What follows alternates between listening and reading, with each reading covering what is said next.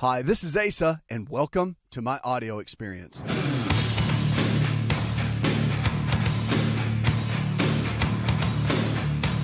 It's a new prescription for a new you, America. Let's kick it off and go with Sandra. Hi, Sandra. Welcome to the show. Hi, thank you for taking my call. Sure, darling. About a month ago, my mom had a lesion show up on her lower abdomen. It was slightly whitish in color, very, very itchy. After dealing with that for about a month, she went to the doctor. They did a biopsy, and the biopsy results came back a lichen simplex cronius or a lichen sclerosis type lesion. Sure. They gave her an ointment to use, which is a topical steroidal treatment. But anything with steroids, she's severely allergic to, and it caused severe burning, etc. So the doctor has now referred her to a dermatologist. So what we were wondering is there anything that could be naturally treated for this so she doesn't have to go to the medication route? There is. I mean, the medication they would use wouldn't be too rigorous on her, but there are natural things she could try if she wanted to. Wormwood is really good, and black walnut. Now, black walnut can be taken typically on an everyday basis, but wormwood is something you got to kind of cycle on and off. I mean, what I mean by that is you would take it maybe 14 days on, 7 days off in a rotation like that. And most health food stores have that. But, you know, those are two options that are available. They're really good antifungal. They're really good for kind of an anti-parasitic type natural supplement to take. So those are a couple of things you could consider and that she could think about. But again, probiotics are good too. There's a lot she's got to do to clear the gut out. The gut is going to be really important to keep the flora and all that kind of jazz and the digestive tract healthy while she's looking to clear that up. But yeah, that is something that she would want to, if she wanted to go natural, you would give it maybe 3 weeks or so. And if she doesn't see any improvement, again, wanting to go the natural route, then she's going to want to go to the medication. Okay, well, when the biopsy results came back, it didn't show any fungus. Oh, it didn't show anything? It didn't show any fungus, but it came back a lichen lesion. Right. Lesion. Right. So but I'm a little bit confused with that. Okay, well, the thing is, with lichen, you have to treat it in the same way. Now, when I say treat it, I don't mean like treat the disease. What I'm saying is, if you go to a health food store, then the folks that work there, they'll be able to talk to you all about the details of how they work in general. But I mean, those are some good options. And if it was me, that's the route I would go. I mean, that's what I've seen many, many times. But has she done anything yet, or is she just kind of holding tight and waiting? Well, the itching is what's really bothering her regarding, this lesion that has shown up. But she has tried Silvadene cream, just that had treated a burn before, right? And it seems to have really helped, but there's still some itching left. And we didn't know what causes this. Well, the itching and all that is caused by what's going on in her digestive tract. That's bottom line. Has she changed her diet at all during this? She really hasn't changed her diet, not at all. Okay. One thing that can help when somebody's trying to clear this out of the body is to come off of all the wheat. So maybe if she decreased that out of her diet, that can be very helpful. Also, cow's milk dairy, which the casein protein in cow's milk, whether it's yogurt, cheese, or the live milk itself, can be a big player as far as increasing the skin and inflammation on the skin. So cutting out those food groups may be very helpful as well. And then you can look at the supplements and combine those together, and that might be helpful. But I would, as far as your physician goes and what they're telling her, if she wants to go that route and she doesn't get good results with the things we just talked about, then of course the medication is going to help quite a bit. The medication should help quite a bit just to be as far as getting her kind of where she needs to be. And the itching, I mean, they may even do things like, or suggest something like cortisone, which again, that's just going to cut down inflammation and cut down on the itching and be more of a Band-Aid to help her. But those natural things can be very helpful for the long run. Sometimes it works though, sometimes it doesn't. Everyone's different when you're looking at those, Sandra. So I hope that helps. Keep me posted. You can always send me an email, 888-283-7272. That's 888-283-7272. The FDA is warning now there's a possible infant seizure risk from a flu vaccine. Now, news alert from the U.S. Food and Drug Administration suggests that some infants may be at risk of febrile seizures following administration of the Pasteur's Fluzone vaccine, which has been recommended for children aged 6 to 23 months.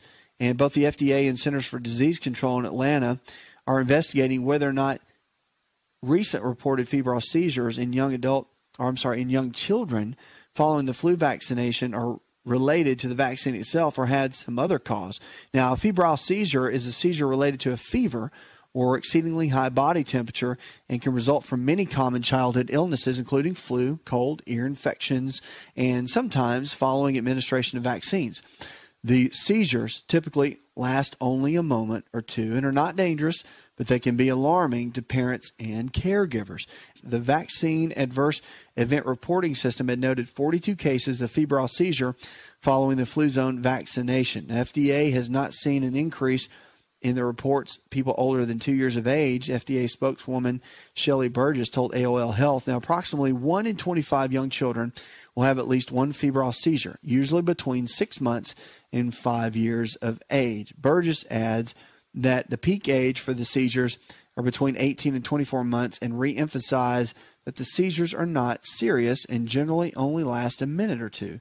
She said there's not yet clear link between the Fluzone vaccine and the seizures, but that FDA and the CDC are still investigating. So a lot going on with seizures and a lot going on with kids today and the vaccines. It's a big controversy of whether or not to vaccinate your kids. And I always say, because people ask me this all the time, and they want to know my opinion. My opinion is that, first of all, it's between the parent and the child and the physician. And you just need to do your research and make your own decision. Now, are vaccines good or are they bad? Well, there's a case for both. And in some cases, the vaccines are very, very good. And obviously, that's why we have them, because they can be very protective to the body. But in the past, we've known there have been some chemicals in there like mercury and things that people have been concerned about. So you just have to do your own research. They're not meant to harm you, but you have to make a decision whether you want that for your child or not. So do the research, do the studying. Don't just take my thoughts or a physician's thought, like your pediatrician, just because they say you should do it. Do your own research so you can make your own educated decision.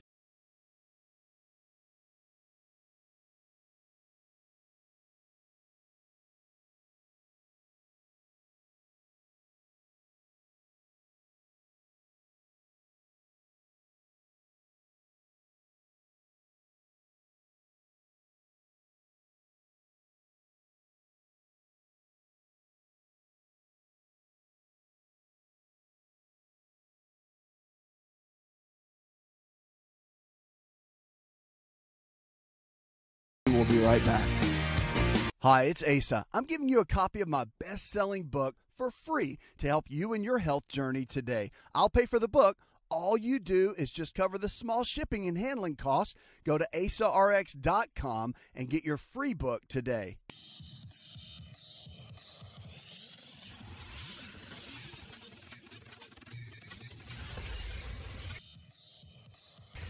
To find out more, connect with On Call Radio online at InShapeNetwork.com. Lines are open, 888-283-7272. This is the best in healthy talk radio. You want to send me an email, I'd be glad to make it part of the show. But what are you doing right now to make your health really great? Have you made some new resolutions? That's not the deal. The deal is to set some goals for yourself, to make sure that you're getting into a place where you're ready to make those extra new steps, to drop 5 or 10 pounds, or to do things to make your mental clarity better, to eat a better diet, to exercise more, to get better rest, going to bed a little bit earlier each night so that your hormones and things can kick in and they can recover, and it can help your body function at a higher level. In my book, Empowering Your Health, I talk a lot about all these different kind of things, and it's a real good roadmap really for health from A to Z how to go from where you are in your current state of health to where you need to be. And right now, we're going to kick it off and go with Sarah. Hi, Sarah. Welcome to the show, darling. How can I help? Yes, I would just like some advice on how I could lose some weight. How much weight do you want to lose, Sarah? At least 50 pounds. All right, 50 pounds. That's doable. So I take it that you come to a place where you're sick and tired of being sick and tired, and you're ready to make a change. Is that right? Right. Okay. My Let's talk. job requires, I don't do the walking like I did when I worked in nursing. Okay. So I put some pounds on. All right, that's okay. But know this. Know that to lose 50 pounds, there has to be a major lifestyle overhaul with you. And that's really important. So as long as you know that up front, then you should be good to go. And that's where we're going to start. Okay. So first things first, and we're going to go through the daily prescriptions that I always talk about. So prescription number one is always to make sure that you decide that you want to get well and you want to follow the anti-inflammatory diet. That's the one in my book, Empowering Your Health, because that's going to cut down on inflammation. It's going to lay the foundation for what you do to get your body to drop the weight, to lower inflammation, and to put the right kind of nutrients in the body. Those lean quality proteins like chicken, fish, beef, or eggs, low glycemic carbohydrates in the form of fruits and vegetables, and the good healthy fats, omega-3s, 6s, and 9s like almonds, walnuts, cashews, avocados, all that kind of stuff. It's very good. So that's step one. Now, prescription number two is always, you want to make sure that you're taking the foundational 4 supplements. These are the 4 things that you don't get in our normal food supply. And you can get them anywhere. Health food store, you can go to the different websites, and there's a lot of places that carry them. But here's the 4 things that really everybody should really take, kids and adults, that we just don't get in our food supply. So number one is a good whole food multivitamin. Then digestive enzymes to help break our food down because our soil is so depleted. And because our soil is so depleted, it doesn't matter how organic the food is, we're still lacking the enzymes that we really need to break our foods down. And that's why digestive enzymes are very good to an already good diet that you should be following. And then number 3, cod liver oil or a good fish oil. It has vitamin A, vitamin D, and omega-3 fatty acids, which we all need. And then probiotics. Probiotics put the good bacteria back in our digestive tract. And we've taken antibiotics for so long, it's kind of wiped out all the bacteria. And the good bacteria needs to be in there for our body to function at a very high level. And so the probiotics, they do that very thing. They put the good bacteria back in so your immune system can be stronger, so that your elimination of toxins, bowel movements, and all that can be much better. And it sets you up just to win, which that's what this whole thing is all about. So that can be very good too. Now, prescription number 3, as we talk about, is getting your blood work done with your primary care physician. You want to make sure you get blood work done at least every 6 months with your primary care, whether you have current health challenges that you're taking medications for, or if you're just looking at it from more of a wellness perspective. The blood changes every 90 to 120 days. Blood work is the cornerstone of figuring out what's going on with our health. It's been the gold standard in healthcare for so long, and it's critical for you to continue to do that and work with your doctor and make sure you get those numbers and make sure everything's all doing well within your body. Number 4 of the prescriptions that we talk about is to make sure you get plenty of water. Now, the old adage is you want half your body weight in ounces of pure non-chlorinated water each and every day. So if you weigh 150 pounds, then you want to shoot for 75 ounces of water a day. So that's always a good way to go. Number 5 is the exercise. Exercise 5 days a week, 30 minutes a day, doing something you enjoy, and it doesn't matter. But listen, here's the deal. No excuses. It doesn't matter if it's snowing outside, raining outside, whatever. You got to make it happen. If you can't get to a gym and you don't have a treadmill at home or a bicycle at home, then you have some videos, have some backup, have some things that you know you can get a 30-minute workout in that day and get the body moving so you can stay on target and stay on track, keep your body where it needs to be. And then don't forget that number 6 is rest. Rest is so important. Now, it doesn't mean just sleeping all the time, but you need to have a good day of rest. Rest your mind, rest your body. And the sleep we get at night, along with that rest, is critical. You want to be in bed by at least 11 p.m. your time, whatever your time zone is, because the body's on a circadian rhythm. And every minute of sleep we get before midnight is worth about 4 minutes after midnight. And that is critical for all of our hormones to function properly, for our body to recover, to regenerate, to be ready for the next day. So our cortisol levels, DHEA levels, our adrenal glands are working better. I could just go on and on and on about how powerful sleep is. But it is, and it's something that we need to focus on a regular basis. So that's daily prescription number 6. And number 7 is have a very good, trusted primary care physician that you really believe in and that believes in you, that you're not scared or intimidated by, that you can go up and lay things out for them about how to get your body healthier, and they'll listen to you. If you want to try natural things, they'll listen to you. If you want to lower medications, they'll work with you. So they're there to guide you. They're not there to lord over you. There's a big difference, and you want to make sure you find someone that you can trust in that arena. Get a blood test, though, done for leptin. Leptin is a big marker for losing weight and fat loss. Make sure they're checking your thyroid gland and a host of other growth hormone, pituitary gland, the list goes on and on. You just want to get with a good doctor that can check plenty of blood work and figure out exactly where your body is so you can come up with a game plan. But follow those prescriptions. Those are some good basic foundational principles to help you get to the goals that you're looking for.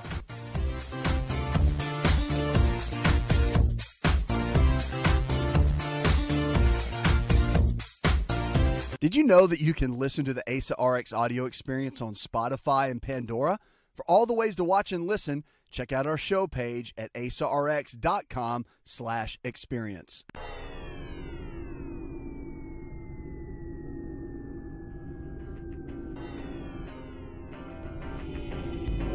To find out more, visit the show online, InShapeNetwork.com.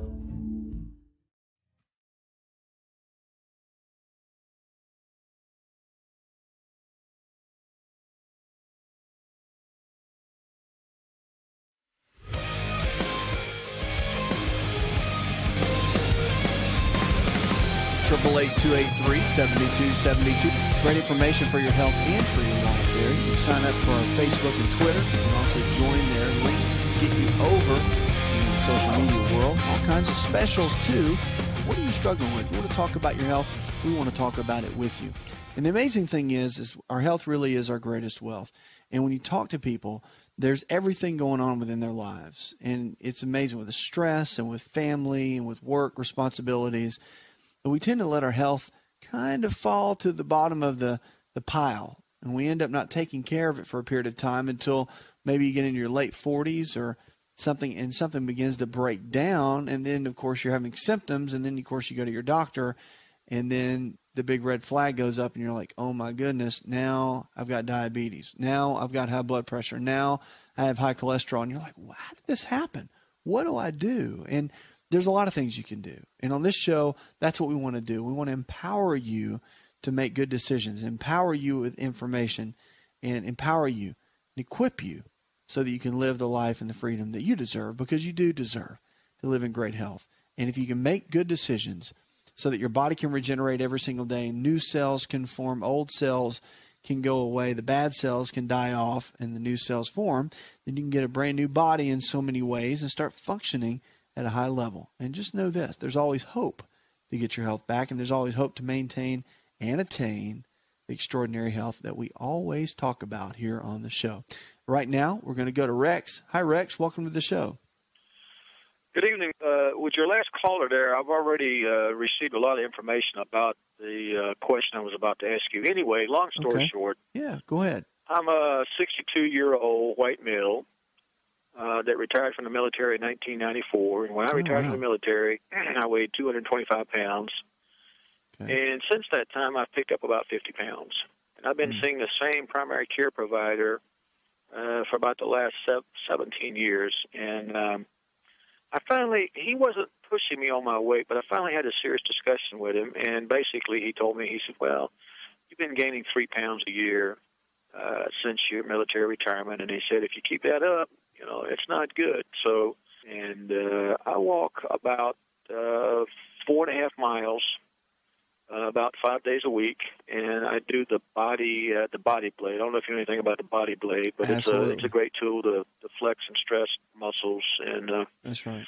But the second week I went back, they did a ketosis exam of my urine, and they said that my ketosis state was too high, that I needed to drink more fluid. And then they upped my calorie count to 1150 with 25 carbohydrates. The 25 carbohydrates killed me. I wasn't feeling good. I wasn't having regular bowel movements. Yeah, that'll happen. So when I went back this time, they upped my carbohydrates to 40, and they upped my calories to 1,200. I feel so much better, but what they told me was not to expect to lose, and they wanted me to lose about 4 pounds a week. They said, you're probably not going to lose 4 pounds a week, but you should lose at least 2 pounds a week. And I don't think I'm going to have a problem doing that, but my question is, how much more can my body tolerate? That's my concern. Tolerate as far as the amount of calories you can eat, or tolerate as far as weight loss? Yeah, keep this program up. I mean, 1,200 calories a day at 40 carbs, that's a pretty aggressive program. And I don't know, medically speaking, how long should I keep that up? I mean, it's not going to be a, forever and ever type thing. The body won't sustain it, I don't think. And I know that my eating habits have to change for the rest of my life. I accept that. But, I feel so much better now on a 1,200 calorie and 40 carbohydrates. And sometimes, I may hit 50 carbohydrates a day. But I can stay under the 1,200 easily. And I just wanted to know what you're, medically speaking, is that wise thing to do? I think that you've got good medical. But you know what I'm saying? At some point, I gotta quit focusing on losing the weight. From a medical, let me stop you right there. From a medical perspective, it sounds like you've got a good team, so they've got you covered on that end. If you're asking my thoughts, I think that as far as 40 carbohydrates, I think counting the carbohydrates, you don't want to get too much hung up on that. It's because what's going to happen is you don't want your life to be run by that. But portion sizes and that sort of thing, I think for the longer term is going to be good. You've already dropped 21 pounds. That's great. I mean, what is your goal? How much more weight do you want to drop? Yeah. My question is, do you think 40 carbohydrates is unrealistic? I think for the short term it would be okay, but I think for the long term it's too low, because your brain functions on glucose, and the reason you don't feel good and your body has a process called gluconeogenesis, where it will, when you go into ketosis, it will use other things like proteins, and it will turn the proteins into glucose for your brain to be able to function. So your body has its own self-preservation mechanism in there to make that happen. But as far as 40 carbohydrates for the long term, I think that's too low. I mean, that's my thought. Again, you got to go with what the team you've kind of hired, so to speak, that's helping you through that. But that's why when I wrote my book, Empowering Your Health, that's why I put in there the anti-inflammatory diet. I believe in, and from what we've seen, the research I've done, that when everything's equal amounts of lean proteins and low glycemic carbs and the healthy fats, when you're eating those in a combination ratio, meaning that you're not eating a ton of protein and just a little bit of carbohydrate, everything's in balance. When you do that, the weight loss, usually on average, if somebody really needs to lose weight, usually the weight loss is usually around usually about 28 pounds to 30 pounds in a 90-day, about a 60-day period. And of course, results vary. That is true. But at the same time, the body's pretty amazing in how it responds, but it always wants to be in balance. So granted, you didn't gain a bunch of weight because you weren't eating. You gained a bunch of weight. You gained a bunch of weight because you were eating. And so your habits need to change, just like you talked about. But it's how they change. So I guess what I'm saying, long story short, when you cut down your calories, that's one thing. But then when you cut down your carbohydrates, that's another. And so for the short term, that sounds like it would be a great plan. But you might want to find something that looks a little bit more in balance for the long term. And I think you're going to, because of that right there, you'll burn out on that big time. You need something that's longer term that you can stick with. And you might want to talk to the dietitian that you're working with and say, hey, look, I know you're probably only giving me bits and pieces at a time, but can you give me more of the long range plan? Are we going to stay on 50 carbohydrates forever? Or are we going to bump it up to 100, 150? where are we headed with all this? Because the carbohydrates, the type of carb matters. So if you're eating 50 carbohydrates, but you're getting it from bread or from pasta or from potatoes or whatever, you really want to get it from fruits and vegetables. And if you ate 3 big helpings of fruits and vegetables each day, you're probably going to get just barely over 100 grams of carbs.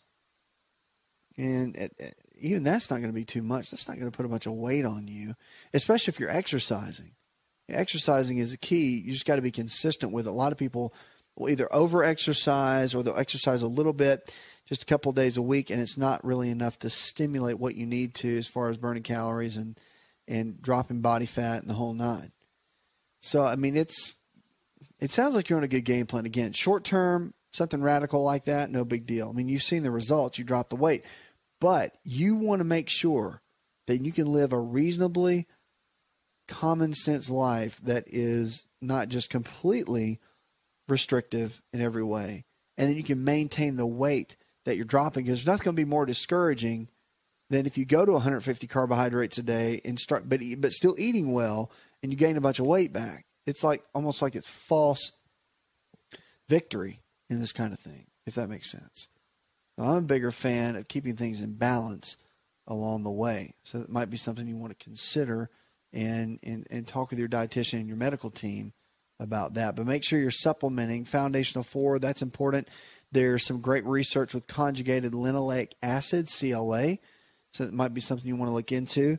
And there's some other great research on L-arginine, citrulline, and a lot of the green tea polyphenols that are really, I mean, unbelievable for antioxidants. And then, of course, for the different fat loss mechanisms that they have in them, along with your already good diet. So those are some things maybe you can poke around, do some research on. 888-283-7272. That's 888-283-7272. This is the best in healthy talk radio. Let's go now to Donald. Hi, Donald. Welcome to the show. Hi. Good to talk with you, man. You too. I listen to you every night, and I told my fiance, I said I want to try to talk to him, and I'm way over here. I'm way down Georgia. Well, good, man. It's great to talk with you. What can I do to help? I got some Bonespurs in my neck and arthritis in my neck. I got arthritis in my joints, and I went to my rheumatologist, and he told me that they checked me for rheumatoid arthritis, and I didn't have it, but the way I hurt all in my body, he told me I had the forms of fibromyalgia. Okay. And so you want to know, or you just want to tell me? I'll tell you what, let's do this.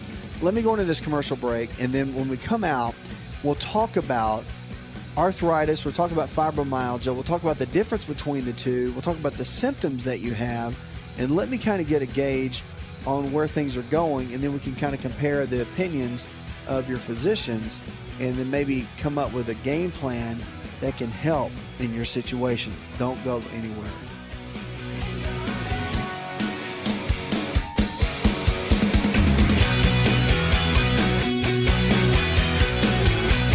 Hi, it's Asa. I'm giving you a copy of my best-selling book for free to help you in your health journey today. I'll pay for the book. All you do is just cover the small shipping and handling costs. Go to asarx.com and get your free book today.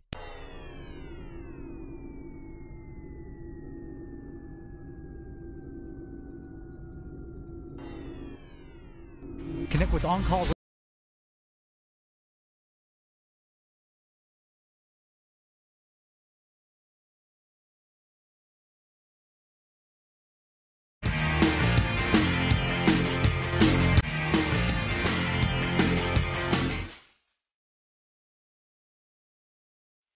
Lines are open, 888-283-7272. That's 888-283-7272.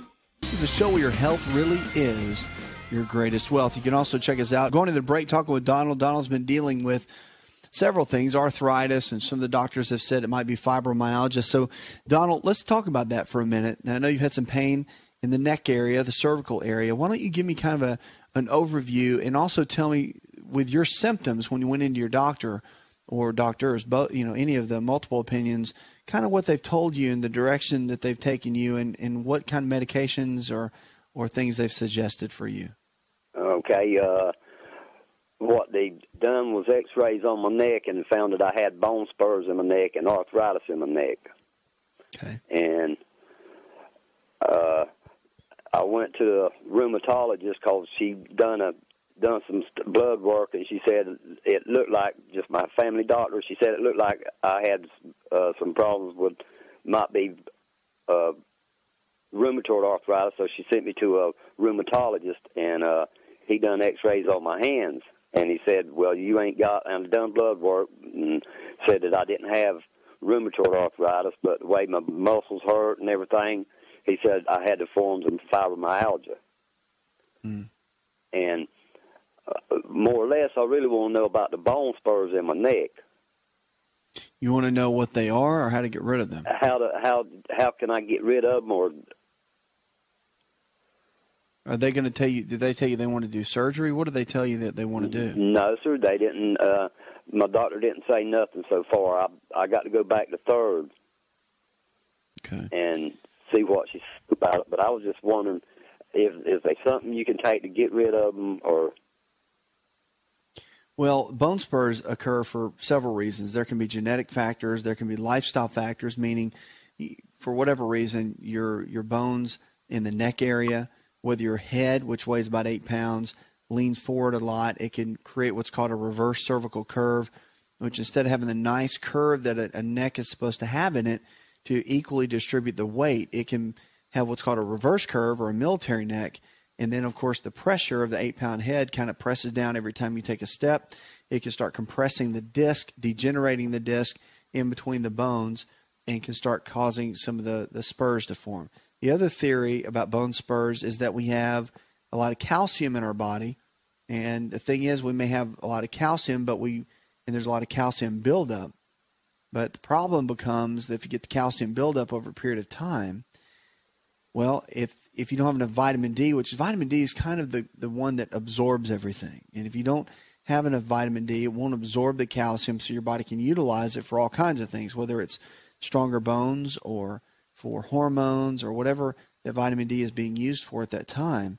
And so with low vitamin D levels, which has almost become a crisis with a lot of people in America today, then your body doesn't utilize it, and it can form spurs, and it can form the little rough spots on the bones. And so that can be another key to what might be going on in that as well. And it can cause a lot of pain. I mean, it can be very painful.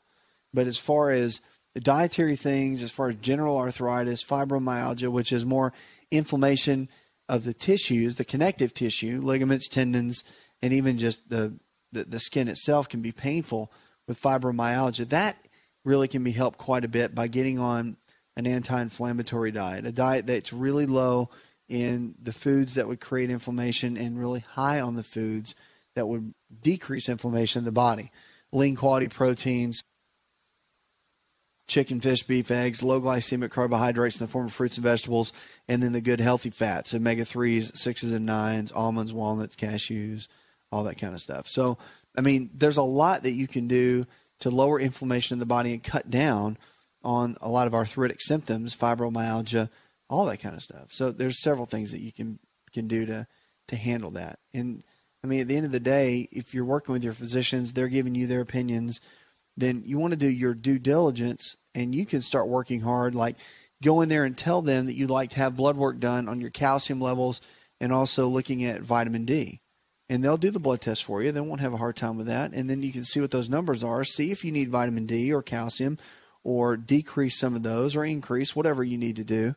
But it's about working together with them and then coming up with your own game plan for nutrition, because most physicians are not going to work with you on your diet, nutrition, and all that. They're just not. Some may have dietitians, some may have nutritionists that work with them, but at the end of the day, most of them won't. And they're going to kind of guide you as far as medications and whatnot. They're going to tell you need to eat a good diet, but they're not going to tell you what exactly that means.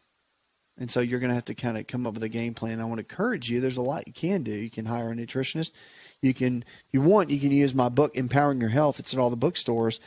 You can use that as a reference just for some ideas and things that you might want to run by some of those folks. But changing the way you eat is so critical. Change the way you eat, you'll change the way you live.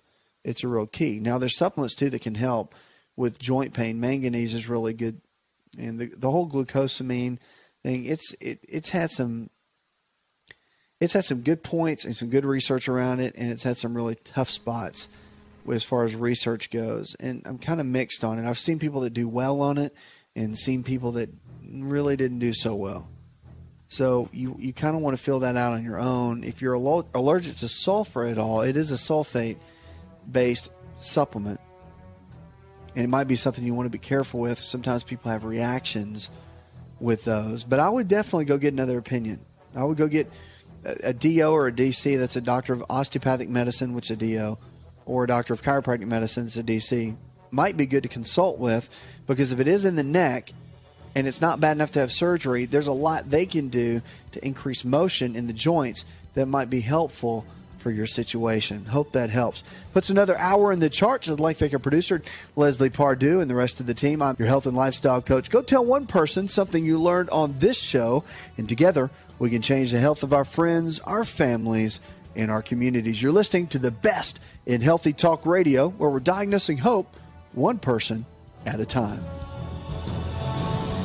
Did you know you could listen to the ASA RX audio experience on Spotify and Pandora? For all the ways to watch and listen, check out our show page at asarx.com/experience. Hi, it's Asa. I'm giving you a copy of my best-selling book for free to help you in your health journey today. I'll pay for the book. All you do is just cover the small shipping and handling costs. Go to asarx.com and get your free book today. This episode is over, but check episode notes for links to products and services you've heard about on this episode. Thanks for listening and subscribing. Please share the ASA RX audio experience with others and stay in touch by giving us your comment or review.